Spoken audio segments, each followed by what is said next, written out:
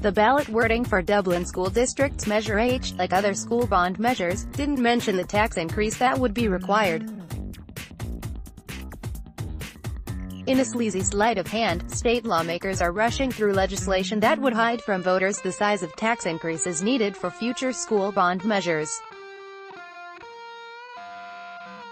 Californians who care about election transparency should call their legislators before they vote, perhaps as early as Monday, to urge them to oppose Senate Bill 863, and to let them know that ballot deception is unacceptable.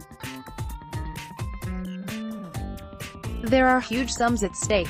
Over nearly 2 decades now, local school districts have obtained voter approval to issue about $175 billion of bonds for school construction. Get editorials, opinion columns, letters to the editor and more in your inbox weekday mornings. Sign up for the opinion newsletter. Many of the building projects are worthy efforts, but voters deserve full information before approving them. Bonds are not free funds.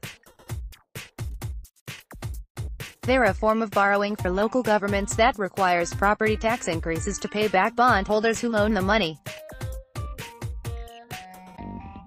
Local officials, especially from school districts, conveniently omit the required tax hike from the language on the ballot.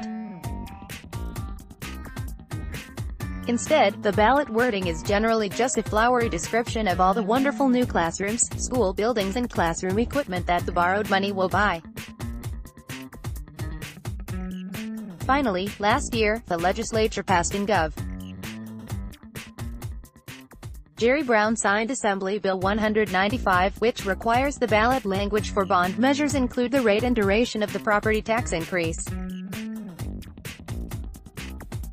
It was common-sense transparency legislation, authored by Republican Assemblyman Jay Overnolt from San Bernardino County, that passed the Senate and Assembly without dissent. Voters should be told not only what they're going to get when they pass a bond measure but also how much it's going to cost them. Who could object to that? Well, for starters, the politically powerful construction industry, bond campaign consultants, bond attorneys and other special interests who line their pockets with proceeds from the bonds. And the school officials who are so determined to build new schools that they're willing to deceive voters to achieve their ends.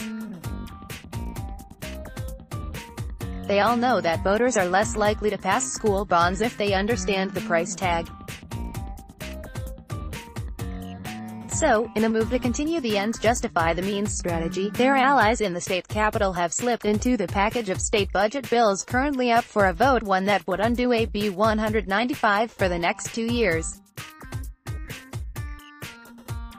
The new bill, SB 863, exposed by CalMatters columnist Dan Walters, would conveniently delay implementation of the disclosure provisions during the upcoming November election, allowing school officials to continue their deceptive ballot practices. School districts should be forewarned. We will not be a party to this ongoing obfuscation. We will be less inclined to support future school bond measures if districts are not fully transparent on the ballot about the cost of bond measures.